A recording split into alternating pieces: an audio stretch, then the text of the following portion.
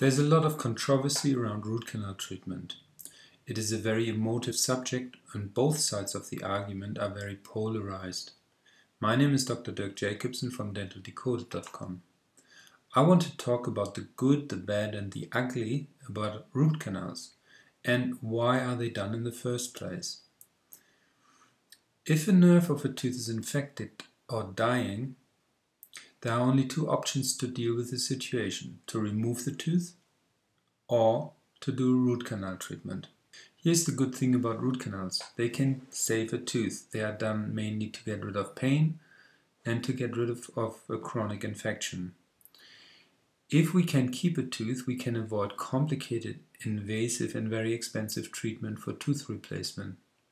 So, what is considered a good root canal treatment or a successful root canal treatment? After root canal treatment, the infection should resolve and bone repair should be visible on the X-ray.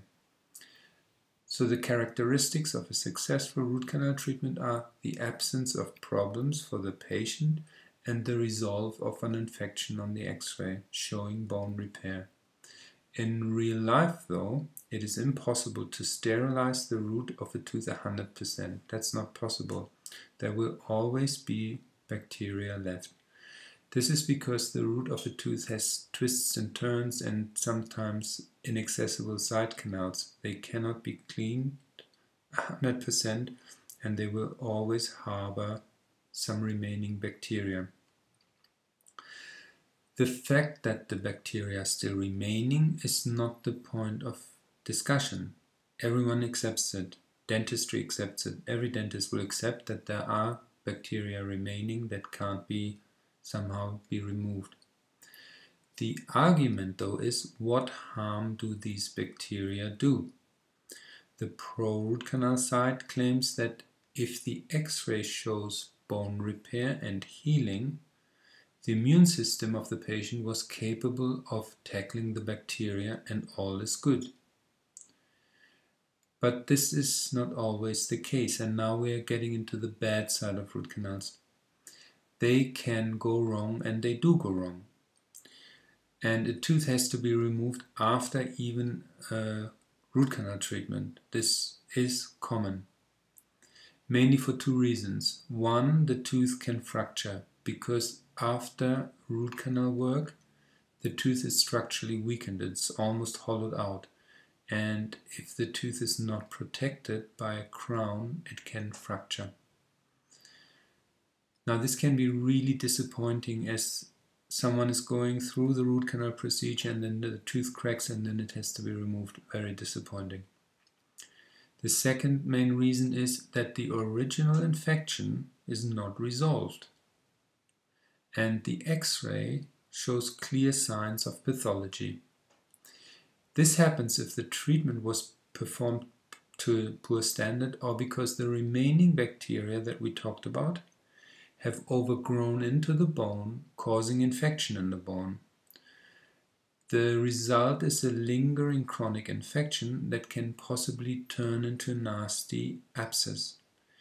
And this is visible on an X-ray. We can see pathology of an unresolved infection on the X-ray. Now let's have a look what the opponents of root canal treatment have to say. They often represent the arguments very passionately, and not even the cleanest X-ray and the best bone repair can convince them otherwise. So let's talk about the ugly side of root canals. The main argument is that the remaining bacteria can have a devastating effect on our overall health. The groundwork for this opposition against root canals was laid by Dr. Weston Price around 100 years ago. His research was then picked up by Dr. Mainick, who wrote the book, The Root Canal Kebab. Dr. Mainick was, in his active career, actually a root canal specialist, an endodontist. After performing root canal treatment all of his professional life, he studied the research of Dr. Price and had a change of heart. In his opinion, even a so-called successful root canal is poisoning the body and causing bad overall health and serious diseases.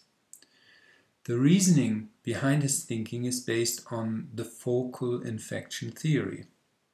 It states that bacteria from a central focal infection, like from a tooth, from a root canal treated tooth, can invade the surrounding tissue, get into the bloodstream, and settle on distant organs, causing infection. Dr. Price performed many experiments to prove the point. For example, he removed an infected tooth from a woman who suffered from severe arthritis. Once the tooth was removed, the patient's arthritis improved dramatically. What he did then was he implanted the extracted tooth beneath the skin of a healthy rabbit, and this poor rabbit developed crippling arthritis in only 2 days. So the rabbit took on the disease of the woman with the infected tooth, with the infected root canal tooth. He took his experiment much further. In similar cases, he injected only parts of teeth, or he ground down teeth into powder and injected the powder. He then grew cultures of the bacteria and injected the bacteria, and it all came to the same result. The rabbit suffered from the same disease as the person the tooth got extracted from. But then he took it even further. He took a solution with the bacteria, separated the bacteria from the solution, and just injected the solution, which was bacteria-free. And the rabbits got even sicker from that, without the bacteria. And this proved that the toxins in the solution were worse than the bacteria itself. So it is the bacteria-produced endotoxins that cause cancer, heart disease, and degenerative diseases. This was the conclusion. Critics of Dr. Weston Price have doubts that his methods stand up to modern research. They claim that conditions for Dr. Price's experiments were poorly controlled, the tests were performed in non-sterile environments, and other researchers haven't been able to duplicate his results. And there are no peer-reviewed controlled studies that show a link between cancer, degenerative diseases, and root canals. Now here's my approach. There is no easy answer. Every tooth needs to be evaluated by its own merit. I'm very aware of the potential harmful effects of even the best root canal treatment. On the other hand, tooth loss can have dire consequences, functionally and cosmetically. If we want to replace a missing tooth with an implant or a bridge, it is not only very expensive and invasive, but it can also have negative repercussions. Because an implant or a bridge, they can go wrong too. And leaving the gap unattended and open, do nothing about it, can also have severe problems. The right decision is difficult to make, and sometimes to pick the lesser of two evils is not that easy. For strategically very important teeth, I still consider to perform root canal treatment if the outcome of the treatment can be proven to be successful.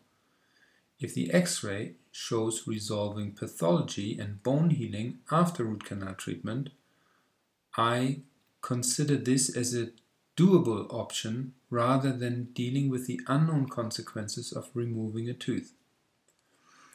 As a patient, the most important factor is to find an experienced dentist or root canal specialist to do the work. A positive outcome requires excellent skill and expertise. Many failures are related to a poor execution of the work. Now, I hope this has cleared up a few things and provided some food for thought. On my website, dentaldecoded.com, and on my YouTube channel, I provide much more information on important dental issues. I also offer video consultations for clients who feel the need to discuss the personal dental issues from the comfort of their home. Thank you for watching.